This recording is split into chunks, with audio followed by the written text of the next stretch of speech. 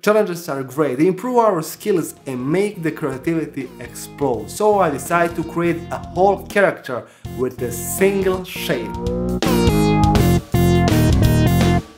Okay, the challenge here just began and my creativity is like a gigantic dynamite, so give me that flame. And my flame is the single object which I will use for the entire draw.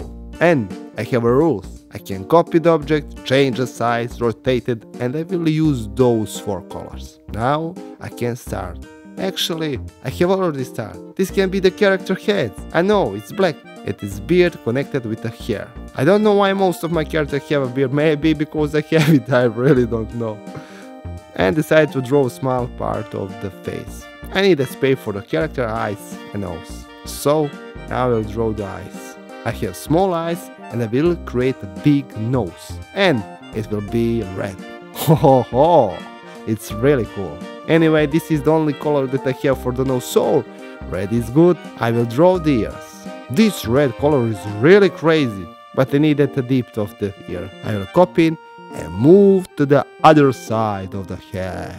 And this is my man, yeah. He doesn't talk too much, so it will be small. The head is over and I like it. And you know what?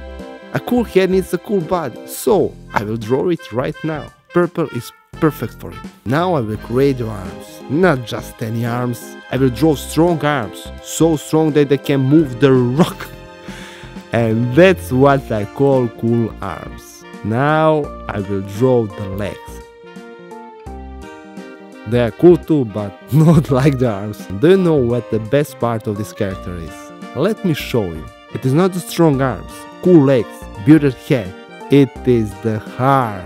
Gigantic love in strong arms is stronger than anything I know. Man, I love this guy. I really love it. Oh, it's so cool. And if you like this guy too, don't forget to like, share and subscribe because the best is yet to come.